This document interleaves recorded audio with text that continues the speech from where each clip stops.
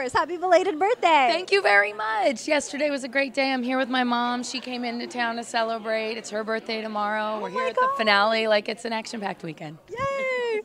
And what was your favorite performance of the season? Oh, good gosh. I know, it's a hard question. It's hard to narrow them all down. I mean, I think everything that Fiction and Kita did, I have to just bow down to in my style because they just killed it at every level.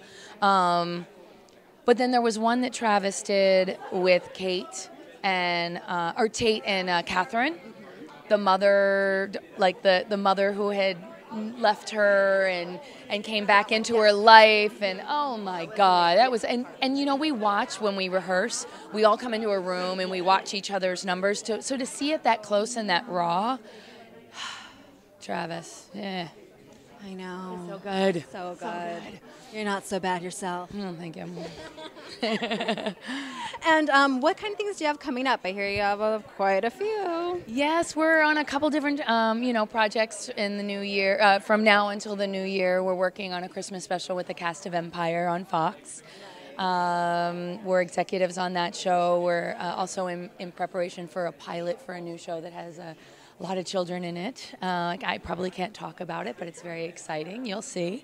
And in the new year, we have World of Dance. In January. Yeah, so. How was Urban Move? Absolutely amazing. I mean, it was, well, the timing of it is perfect because it runs during the Olympics. We went out to, Las Vegas, and we taught at the workshop there. And you get to teach now. Imagine like the idea and the energy of this show, but then to an international crowd. You have people from Nigeria, you have people from England, you have people from all over the world. If you look at our Instagram, we did a great post on the night in the opening ceremonies where all the countries came out to support, and you just get to see how hip-hop dance influences the world, and it's crazy. I think it should be an Olympic sport. You just put it out there. We'll see what happens. Yes, Urban Moves.